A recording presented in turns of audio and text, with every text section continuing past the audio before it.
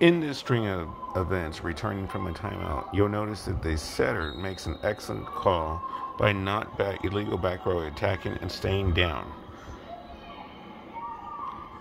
Notice how the R1 drops down, gives a safe signal to verify that she was below the net when contacting the ball and dumping it over. One more look. You'll notice this setter is right back and she's pinched up on the right side of the court. You're going to notice her, watch her in the back, number 13. Overpass,